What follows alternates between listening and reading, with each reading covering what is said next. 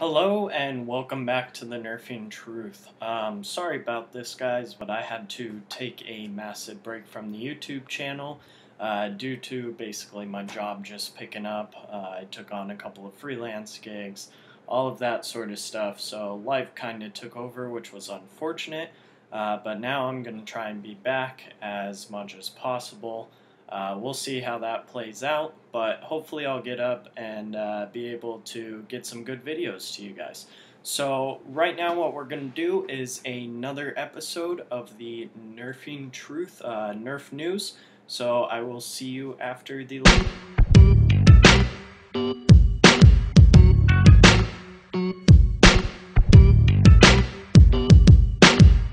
Alright, so what is on Nerf News today? Well, let's see. We have actually quite a few things. As you guys know, almost all of the new blasters that we talked about last time are up on shelves. The Demolisher is there, the Sling Fire, all of those guys are up now. The cam has been found in some places, not all though. Granted, I'm not that upset about it. I'm not going to get that blaster. So, anyways, let's talk a little bit first about what Nerf has to offer. Nerf is... Currently, there's news, a very blurry image that I'm going to post up here as usual. And then I'll let it take up the full screen so you can kind of see while I am talking. A lot of it is blurry, but you can see a lot of things. This will be the 2015 lineup. It looks like there's going to be a Nerf Mega Jolt. Now, we have found out some more details about that. I'll talk about it a little more afterwards. But Nerf Mega Jolt, Nerf Mega... what looks to be almost like a sidearm Maverick type deal will be probably a revolver. Then you also have what looks to be almost a striker styled shotgun. You've got the front lever, which looks like it'll rotate that barrel and fire the shot with the trigger pull. Otherwise, for the Elite line, you've got a lot of just kind of out there different blasters, which I was not expecting. You have what looks like to be a clip-fed, in Nerf they're called clips, don't ask me why, but a clip-fed, possibly pump-action crossbow. You've got, of course, the repainted Strife, repainted Retaliator, which will all be getting those XD ranges. You've also got what looks to be, don't even know how to describe it at the bottom there. I'm hoping it's a full auto blaster that's just out of this world. You also have what was talked about earlier, I didn't cover it though, is the Rhino Fire, which will... I mean, I hate to break it to you this way, but will basically be two, whatchamacallits, just blanked on the names,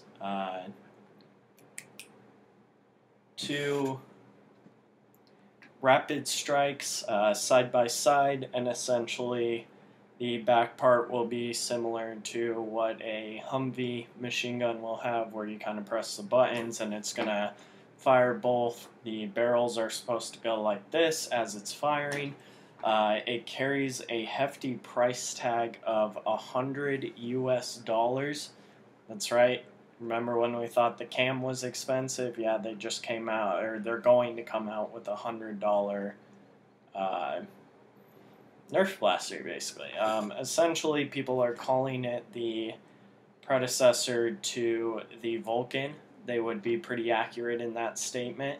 It looks like it's going to be cool. It's a holiday special blaster, so that means that it could be limited availability, and it will only be at Walmart, which if you're like me, I have hard times finding blasters at Walmart because they don't stock them that often. But yeah, that covers most of the Nerf stuff. I mean, there's blasters on there that I have absolutely no idea what they will be about. Hopefully, once we get more information in the following months, more speculation happens, I'll keep bringing that news to you guys. Otherwise, we got Busby. They just rolled out their new line. You've got the Blazooka, the Vampire Hunter, the Gunsmoke, which in my previous Nerf news I had said would basically be like the double shot. It's not quite. I mean, you prime it the same way, but it only shoots one shot and then the smoke comes out afterwards. Some models have been found to be flawed, but of course you can just exchange it for another model. It actually works pretty well.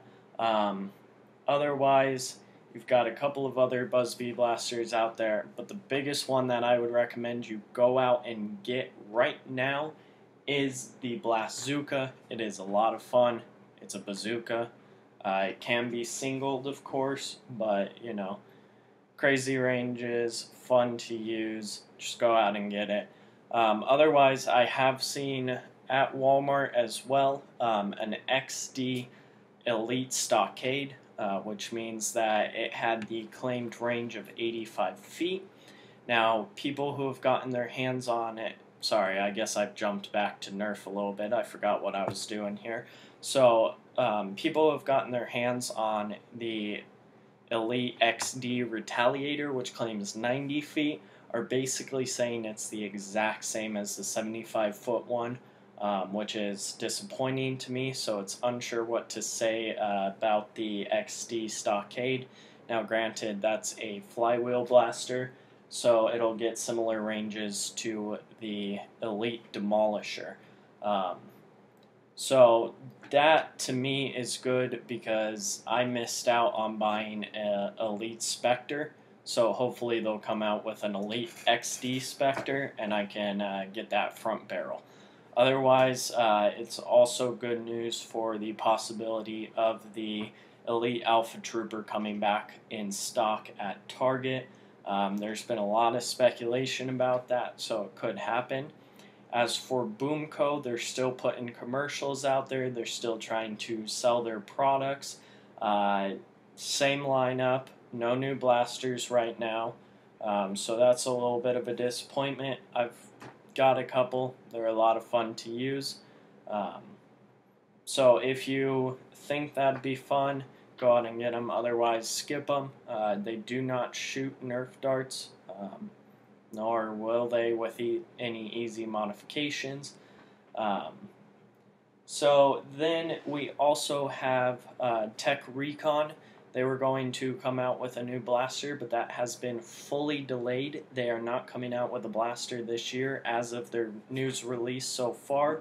That will come out hopefully in 2015.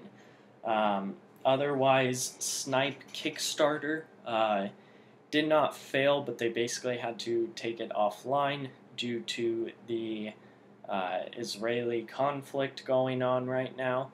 So, hope those guys come back up. I liked their idea. For those of you that don't know, it was essentially a Nerf-type dart, suction dart, that you could shoot at your touchscreen. So like an iPad, it would not harm the iPad, but it would stick to it, and the program would, of course, respond to the touch of the dart. So basically, they made a real-life Nerf shooting gallery, which I thought was great.